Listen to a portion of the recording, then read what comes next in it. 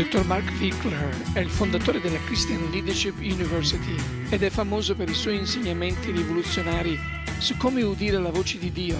Da 1972 insegna al corpo di Cristo in 6 continenti come vivere in intimità con lo Spirito Santo.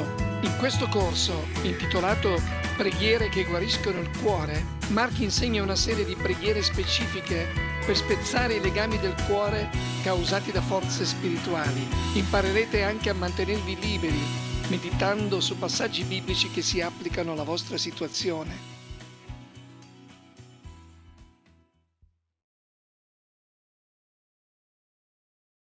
Sessione numero 4. Tagliare i legami maligni dell'anima. I want to welcome you back to this next session on prayers that heal the heart. Bentornati a un'altra sessione di preghiere che guariscono il cuore. We're talking about 7 prayers that God can use to heal our hearts. Stiamo parlando di 7 preghiere che Dio può usare per guarire i nostri cuori. And I find it's most effective when I use all 7 prayers together. E trovo che è più efficace quando uso tutte e 7 le preghiere insieme. When I first discovered God had shown us these 7 prayers, I was wondering, should I use all 7? All'inizio, quando Dio ci mostrò queste 7 preghiere, mi chiedevo se bisognava usarle tutte e 7. And what the Lord showed me is, yeah, it's good to use all 7 together as a bundle. E il Signore mi mostrò che è bene usarle tutte e 7 insieme ogni volta. Because these are 7 different ways that Satan streams negative energy into us. Perché sono 7 percorsi diversi attraverso i quali Satana fa scorrere energia negativa in noi. And we're going to cut off every one of these avenues. E noi vogliamo tagliare ognuno di questi percorsi. I kind of see them as octopus's legs that just reach in. Io li vedo come i tentacoli di un polipo che si sono infilati in noi. We're going to cut off all the octopus's legs. E vogliamo tagliare tutti questi tentacoli. And then we're going to replace it with 7 streams of life from the Holy Spirit. E sostituirli con 7 correnti di vita che vengono dallo Spirito Santo. So now we'll be energized by the Holy Spirit. Così che riceveremo energia dallo Spirito Santo. So the first prayer that we applied was breaking generational sins and curses. La prima preghiera che abbiamo applicato ha spezzato i peccati e le maledizioni generazionali. And each of you took and applied it to a specific area. E ciascuno di voi l'ha applicata ad un'area specifica. And since you watched the last video, you might have applied it to several different areas and started several sets of E da sheets. che avete visto l'ultimo video, potreste averle applicate ad altre aree e aver iniziato diversi altri fogli. So now the second prayer is going to deal with soul ties. Ora la seconda preghiera avrà a che fare con i legami dell'anima. A soul tie is when 2 people's souls or hearts get knit very closely together. Un legame dell'anima è quando le anime o i cuori di 2 persone sono legate insieme. Like if you have a bosom buddy, you would have a soul tie with that person. Se hai un amico del cuore, tu hai un legame dell'anima con quella persona. Let's take a look at a biblical example of this. Diamo un'occhiata ad un esempio biblico di questo. Turn in your Bibles to 1 Samuel chapter 18 verse 1. Guardate nelle vostre Bibbie in 1 Samuele capitolo 18 versetto 1. 1 Samuel chapter 18 verse 1. 1 Samuele capitolo 18 versetto 1. Now it came about that when he had finished speaking to Saul, that the soul of Jonathan was knit to the soul of David. Quando ebbe finito di parlare a Saul, l'anima di Jonathan rimase legata all'anima di Davide. And Jonathan loved him as himself. E Jonathan l'amò come l'anima sua. This is a soul tie. Questo è un legame dell'anima. David and Jonathan are bosom buddies. Davide e Jonathan erano amici del cuore, They're very close. erano amici intimi. And the Bible says their souls were knit together. E la Bibbia dice che le loro anime erano unite insieme. So you and I have relationships like that. Quindi voi ed io abbiamo relazioni del genere. We have people that we have soul ties with. Ci sono persone con cui abbiamo dei legami dell'anima. Obviously, there should be a soul tie between you and your spouse. Ovviamente ci sarà un legame dell'anima tra voi e il vostro coniuge. and other close friends you've had throughout your life. e con altri amici intimi con cui avete legato nella vita. Now, what's supposed to happen in these soul ties is this. Ora, ciò che accade quando si ha un legame dell'anima è questo. We're supposed to pass life back and forth, one to another. C'è un flusso di vita che scorre dall'uno all'altro e viceversa. And I share the life of Christ with you, and you share it back to me. Io condivido la vita di Cristo con voi e voi la condividete con me. I see it as a wire that connects the two of us. Io lo vedo come un filo di corrente che ci collega. And there's a flow of energy back and forth across that wire. E c'è un flusso di energia che scorre da una parte all'altra lungo quel filo. And in a good marriage, a husband and wife are passing good energy and life back and forth to each other. In un buon matrimonio, il marito e la moglie si scambiano buona energia di vita dall'uno all'altro. Now, if a soul tie becomes ungodly, then we pass negative energy back and forth to each other. Ma se il legame dell'anima diventa maligno, allora ci si passa energia negativa dall'uno all'altro.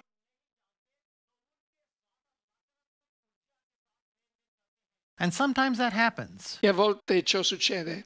For example, if you have domination, manipulation, control, those are examples of an ungodly soul tie. Ad esempio, se c'è dominio, manipolazione e controllo, questi sono tutti esempi di un legame dell'anima maligno. Because Jesus said we do not dominate and control like the heathen do, we serve each other. Perché Gesù disse che non dobbiamo dominarci e controllarci come fanno i pagani, ma dobbiamo servirci l'un l'altro.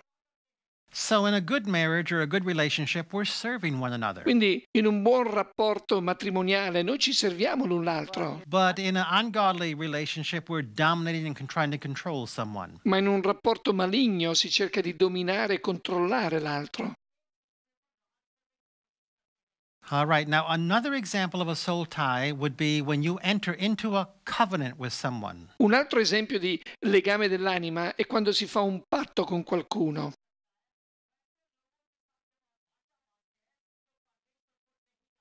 God entered into a covenant with Abraham, Dio stipulò un patto con Abramo and everything God had became available to Abraham. e tutto ciò che Dio aveva fu reso disponibile ad Abramo. And everything Abraham became available to God. E tutto ciò che Abramo aveva divenne disponibile a Dio. So in a covenant, there's an exchange of life back and forth also. Quindi anche in un patto vi è uno scambio di vita dall'uno all'altro. So anyone you have a covenant contract with, you also have a soul tie with that person. E con chiunque avete fatto un patto, voi avete un legame dell'anima con quella persona. So a marriage is also a contract, so there's a soul tie through that contract. Il matrimonio è anche un contratto, per cui vi è un legame dell'anima in quel patto. Now with our parents, we obviously have contracts. We're there to honor them. Con i genitori ovviamente abbiamo fatto dei patti e siamo lì per onorarli. And so there's a soul tie with your parents that could be godly or ungodly or both. E quindi c'è un legame dell'anima con i genitori che può essere sano o maligno, oppure entrambi. I had both with my parents. Con i miei genitori io li ho avuti entrambi. I built a soul tie with my father, and he gave me the gift of entrepreneurship. Ho avuto un legame dell'anima con mio padre e lui mi ha trasmesso la sua capacità imprenditoriale. But he also gave me scorn and disdain towards people who I disagreed with. Ma mi ha anche trasmesso il disprezzo e lo sdegno verso quelli con cui non vado d'accordo. And so that was an ungodly soul tie. E così quello era un legame dell'anima maligno. So part of my relationship with my father was a godly soul tie, and part was an ungodly soul tie. Quindi una parte del legame con mio padre era sano e una parte era maligno. And the same may be true in a marriage. E lo stesso può accadere in un matrimonio. Part of your relationship may be godly and you minister life to each other. Parte del vostro rapporto può essere sano e vi ministrate vita l'uno all'altro. And part might be ungodly and you damage each other. E parte può essere malvagio e vi danneggiate l'un l'altro. So we only sever the ungodly part of the relationship, not the godly part of the relationship. Così vogliamo tagliare solo la parte maligna del rapporto, non la parte sana. Now, when I sever an ungodly soul tie, here's what I see happening. Ora, ciò che vedo succedere quando voglio tagliare un legame dell'anima maligno è questo. I see that wire between us that's causing life to flow back and forth. Vedo il filo che sta facendo scorrere l'energia dall'uno all'altro. and I take the sword of the Spirit in my hand, prendo la spada dello Spirito in mano and I cut that wire. e taglio quel filo. I cut it, I cut it, I cut it. Lo taglio, lo taglio, lo taglio. And I may swing at it with that sword several times. E potrei colpirlo con quella spada diverse volte. If it's some people see a really big wire, C'è chi lo vede come un grosso filo, it's like a cable. come un cavo, And that's because the soul tie is very, very strong. ed è perché il legame dell'anima è molto forte, And sometimes it's just a little very thin wire. ed altre volte invece è come un filo sottile. And whether it's a thin wire or a cable, either way is fine. E non importa se è un filo sottile o un grosso cavo, But if you're seeing the cable, you may hack at it more times with the sword of the Spirit. ma se vedete un cavo vorrete colpirlo più volte con la spada dello Spirito. So as I pray and say I cut it, I actually swing my hand and cut it. Così mentre prego e dico lo taglio, io alzo davvero la mano e lo taglio, Because I want to enter into the picture as deeply as I can. perché voglio entrare nella scena il più profondamente possibile, Because pictures are the language of the heart. perché le immagini sono il linguaggio del cuore. God spoke to one king in the Old Testament. Dio parlò ad un re nell'Antico Testamento He said, hit the ground and you'll be defeating your enemy. e gli disse: colpisci il terreno e sconfiggerete i vostri nemici. He took a stick and only hit the ground a few times. E il re prese un bastone e colpì il terreno poche volte. And God said, because you did not hit the ground many times, your enemy will not be totally defeated. E Dio gli disse: siccome non hai colpito il terreno più volte, il tuo nemico non sarà totalmente sconfitto. So what he was doing with his hand was extending spiritual energy out. Quindi ciò che stava facendo con la mano era sprigionare energia spirituale. And it's called a prophetic gesture. E questo è ciò che si chiama gesto profetico. It's a picture given by God which has a prophetic impetus in it. È un'immagine data da Dio che contiene un impeto profetico. And so as I sever the cord of the Spirit, that's a prophetic gesture. Così mentre taglio il cordone dello spirito, quello è un gesto profetico. And as we pray that prayer, I'm going to encourage you to take your hand, put a sword in it, and cut that wire. E mentre facciamo la preghiera, vi incoraggio ad impugnare con la mano una spada e a tagliare quel filo.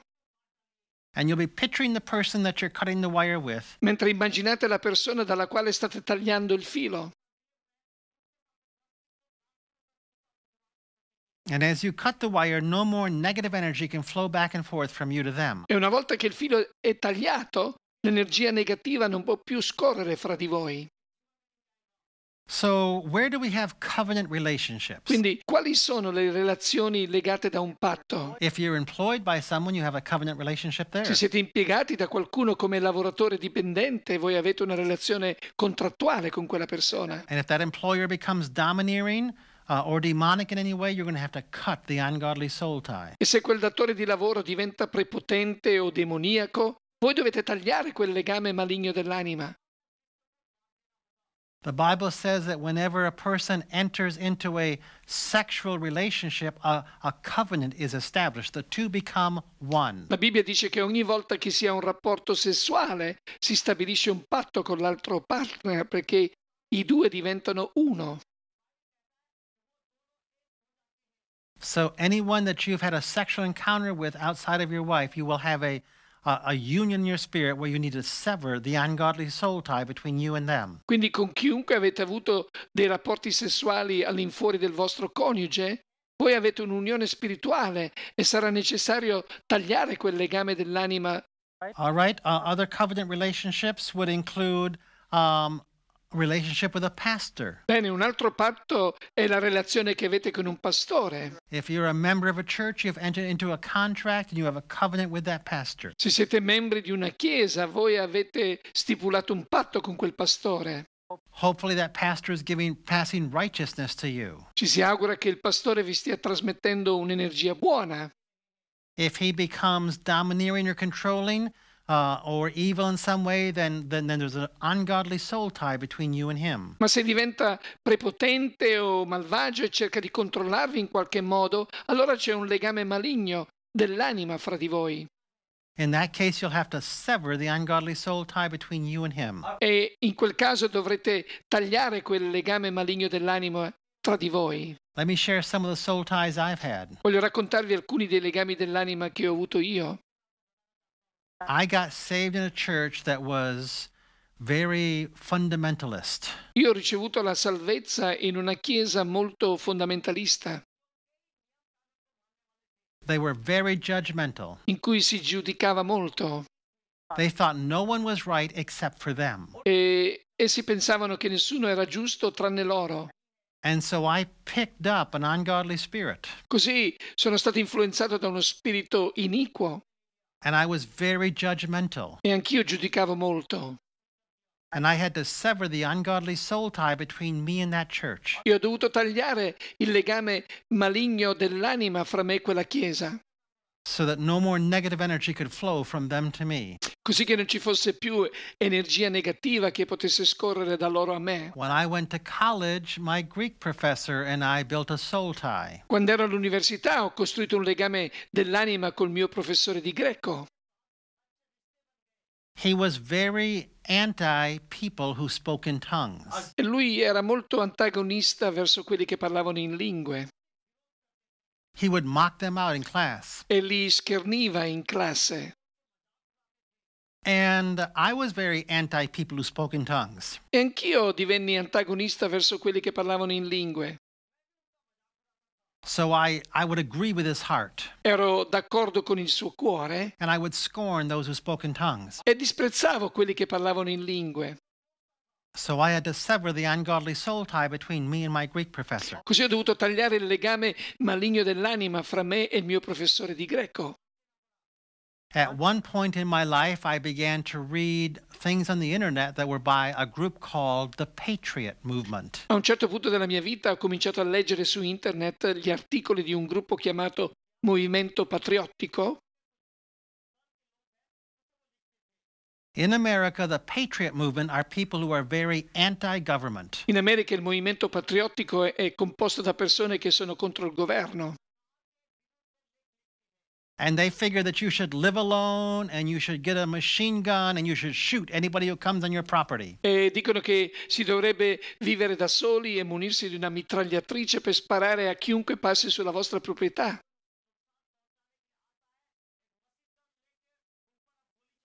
And I built a soul tie with them. E io avevo un legame dell'anima con loro And I was very anti-government. ed ero molto contro il governo And I was full of fear and suspicion. ed ero pieno di paure e di sospetti. And I noticed the more that I read from them, the more fearful I became. E mi accorsi che più leggevo i loro articoli e più diventavo pauroso. And I said, I'm not growing in faith, hope, and love. E mi dissi, io non sto crescendo in fede, speranza e amore, I'm growing in fear. sto crescendo in paura, I'm becoming sicker. sto diventando malaticcio, I'm not getting healthier. non mi sto mettendo in salute. And so I decided to sever the ungodly soul tie between me and them. Così decisi di tagliare il legame maligno dell'anima fra me e loro And I would no longer read anything they've written. e di non leggere più nulla di ciò che loro scrivevano. I don't want to reestablish an ungodly soul tie between me and them. Non volevo più ristabilire legami maligni dell'anima tra me e loro. So these are some examples of ungodly soul ties. Così questi sono alcuni esempi di legami maligni dell'anima. So one of the things that you're going to want to do is ask God to show you all the people that you have an ungodly soul tie with. Una cosa che vorrete fare è chiedere a Dio di mostrarvi le persone con cui avete dei legami maligni dell'anima. And that list will probably get long. Probabilmente la lista sarà lunga There may be 20 or 30 names in that e list. potrebbero esserci 20 o anche 30 nomi su quella lista. You can take 2 or 3 days to, or a couple of weeks to pray E through ci this list. potrebbero volere da 2 o 3 giorni fino a un paio di settimane per pregare su quella lista. I found that as I did this praying, I would wake up in the morning Nel mio caso accade che mentre ci pregavo su, spesso mi svegliavo al mattino or maybe in the middle of the night, o forse nel mezzo della notte, and I would think, here's another person I have an ungodly soul tie with. pensando a qualche altra persona con cui avevo dei legami maligni dell'anima. So I would add their name to the list and I would pray and sever the ungodly soul tie. Così aggiungevo quel nome alla lista e pregavo e tagliavo quel legame maligno dell'anima. So I'm going to ask you to begin a list of these names Quindi voglio chiedervi di iniziare a fare una lista di questi nomi and add to this list e di aggiungere a questa lista over the next several nel weeks. corso delle prossime settimane. And whenever God brings another person's name to your mind, you're going to pray and sever that ungodly soul tie. E ogni volta che Dio vi porta alla mente il nome di un'altra persona, potrete pregare e tagliare quel legame maligno dell'anima. And if you're working on several different heart wounds, you're going to have a list of people for each heart wound. E se state lavorando su diverse ferite del cuore, avrete un elenco di persone per ogni ferita. The more extensive your list, the more complete your healing. Più ampia la vostra lista, più completa la vostra guarigione. So take the time to pray this through thoroughly. Prendete il tempo per pregare su questo accuratamente. And for several days, ask God, Lord, is there anyone else I have an ungodly soul tie with? E per diversi giorni chiedete a Dio, Signore, c'è qualcun altro con cui ho un legame maligno dell'anima? Maybe there's a few people you get together with and have coffee and you gossip about people. Potrebbe esserci qualcuno con cui andate a prendere un caffè e vi mettete a fare pettegolezzi sulle persone And you speak negative things about people. e a dire cose negative su quella gente. That would be an ungodly soul tie. Quello sarà un legame maligno dell'anima. So you'd add them to the list and you'd sever the ungodly soul tie. E allora potrete aggiungerlo alla lista e tagliare quel legame maligno dell'anima. So we're going to practice with one or two people right now in prayer. Ora praticheremo con 1 o 2 persone in preghiera. So take this primary issue that you're asking God to heal you of, Prendete il problema principale che state chiedendo a Dio di guarire, the primary heart wound, la ferita principale del cuore, fear, doubt, unbelief, paura, dubbio, incredulità, anger, hatred, rage. rabbia, odio, ira. Whatever it is you're working on, take that Prendete qualunque sia quella su cui state lavorando and then ask this question. e poi fate questa domanda. Lord, who do I have a relationship with? Signore, con chi è che ho una relazione And they feed and they fuel this negativity within me. che alimenta e nutre questa negatività dentro di me? They encourage this. Chi è che incoraggia questo? So let's just take a moment and let the Lord give us some names. Ora aspettiamo un attimo e lasciamo che il Signore ci dia qualche nome And just jot down on your sheet of paper any names the Lord gives you. e annotate su un foglio di carta tutti i nomi che il Signore vi dà. You can abbreviate the names, just the first and the last initial, that's fine. Potete abbreviare i nomi mettendo solo la prima e l'ultima iniziale, questo va bene? Or you can just use an X or a Y or a Z for a person's name, that's fine too. Oppure potete usare una X, una Y o la sua età a posto del nome. So Lord, give us some names right now. Signore, dacci qualche nome ora.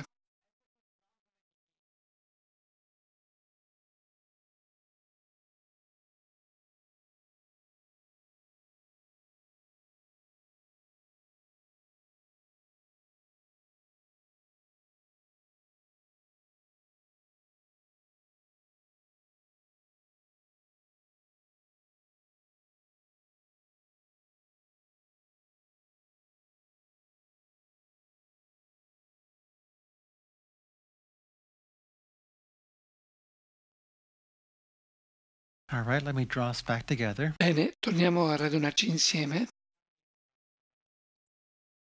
Now, some of the names on that list may include your mother and father. Ora, fra i nomi di quella lista potrebbero esserci vostra madre e vostro padre, Because they may have given you both godly and ungodly things. perché possono avervi dato cose buone e cose malvagie. And if so, just put them on the list and we'll pray for them also. E se è così, metteteli sulla lista e pregheremo anche per loro. All right, so let's go through this prayer. Bene, procediamo con questa preghiera. I'd like you to take one person's name off your list Vorrei che prendiate il nome di una persona dalla vostra lista and I'd like you to picture that person's face. e che immaginiate il volto di quella persona.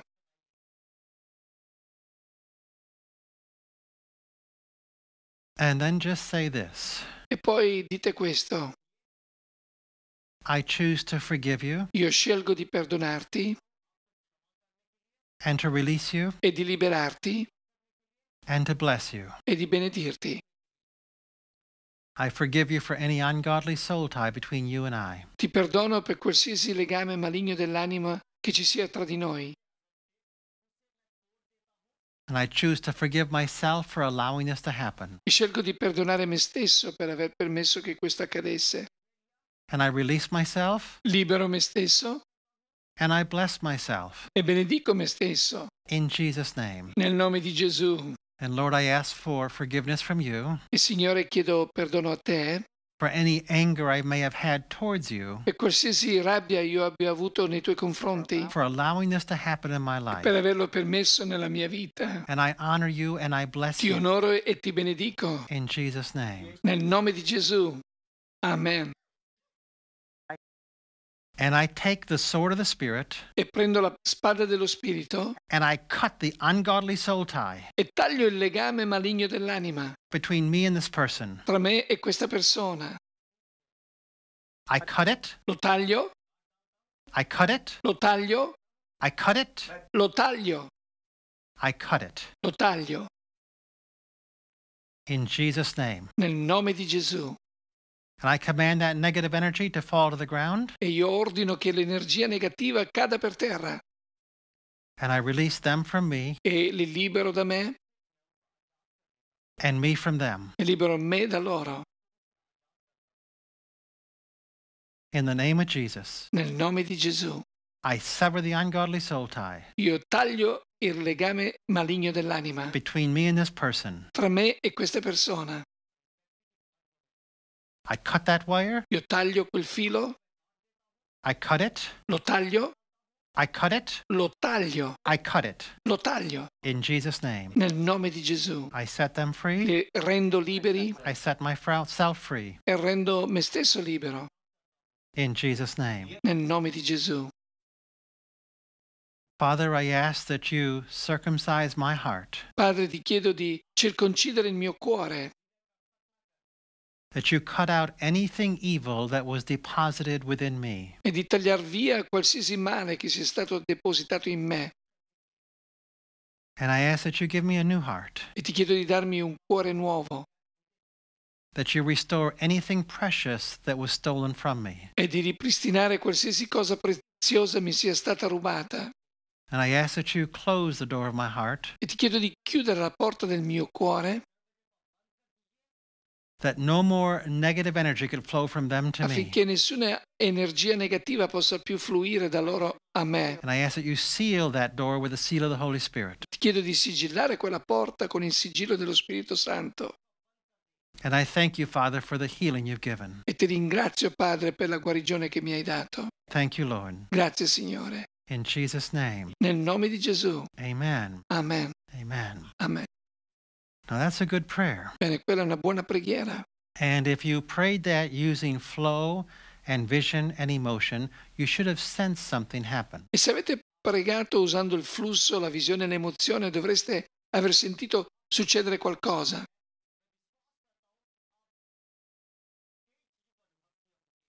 And if it was the first time you've prayed this kind of a prayer, it might have been a little bit awkward. E se era la prima volta che avete fatto questo tipo di preghiera, potrebbe essere stato un po' imbarazzante.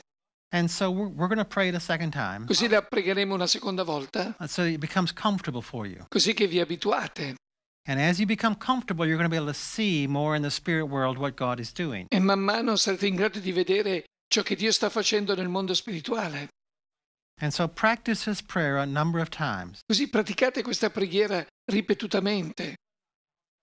And you'll pray this prayer with every single person on your list. Ripetete questa preghiera con ogni singola persona sulla vostra lista. And I'm assuming your list will have anywhere from 5 to 30 people on it. E presumo che nella vostra lista ci saranno da 5 a 30 persone. So you may pray this same prayer 30 times, picturing 30 different people. Così potrete fare questa stessa preghiera 30 volte immaginando 30 persone diverse. but you want to pray it 30 different times. ma vorrete pregarla 30 volte diverse. You want to pray it one time for each person. Pregarla una volta per ogni persona. So you always begin by picturing that person and addressing that person. Cominciate sempre immaginando la persona e rivolgendovi alla persona. We want to do thorough, complete prayer work. Vogliamo fare un lavoro completo con la preghiera. Because if our prayer work is complete, our heart gets completely healed. Perché se il lavoro di preghiera è completo, il nostro cuore sarà totalmente guarito. If our prayer work is partial, then our heart gets partially healed. Ma se il lavoro è parziale, anche la guarigione sarà parziale. And my passion for you is that you find complete healing for your heart. E la mia passione è che voi troviate guarigione completa per il vostro cuore. And if you say, well, I'm not sure if I have a soul tie with this person or not, E se non siete sicuri di avere un legame dell'anima con una certa persona, I would say put them on the list and pray the prayer anyway. mettetela sulla lista e fate la preghiera in ogni caso. Because I'd rather make the mistake of praying one extra prayer that wasn't necessary Perché è meglio sbagliarsi facendo una preghiera in più che non è necessaria, rather than making the mistake of praying one less prayer that was necessary. piuttosto di fare una preghiera in meno del necessario. Because if I pray one extra prayer, I just wasted 3 or 4 minutes. Perché se ho fatto una preghiera in più ho sprecato solo 3-4 minuti. If I pray one less prayer, then my heart is not completely healed. Ma se prego una preghiera in meno, il mio cuore non è completamente guarito. So let's err in excess. Quindi è meglio sbagliare in eccesso. All right, let's pray it a second time. Preghiamo per una seconda volta. So pick a second person who's on your list. Scegliete una seconda persona sulla vostra lista And I'd like you to picture that person's face. e voglio che immaginiate il volto di quella persona. And I want you to say, I choose to forgive you E voglio che dite, io scelgo di perdonarti for the ungodly soul tie between you and I. per il legame maligno dell'anima che c'è tra di noi. I choose to honor you Scelgo di onorarti, and to bless you di benedirti and to release you. e di liberarti.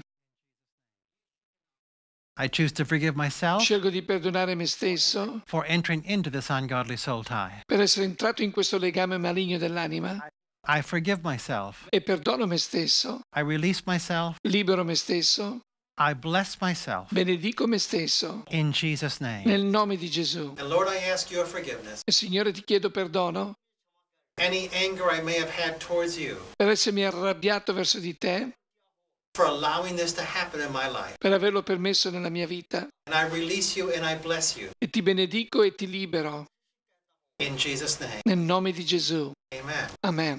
And I take the sword of the Spirit Prendo la spada dello Spirito and I sever the ungodly soul tie e taglio il legame maligno dell'anima between me and this person. tra me e questa persona. I cut it. Lo taglio, I cut it. lo taglio, I cut it. lo taglio, I cut it. lo taglio, I cut it. lo taglio In Jesus' name. nel nome di Gesù. Those whom the Son sets free are free Quelli indeed. che il Figlio rende liberi sono veramente liberi. And I release you from me E io ti libero da me and me from you. e libero me da te.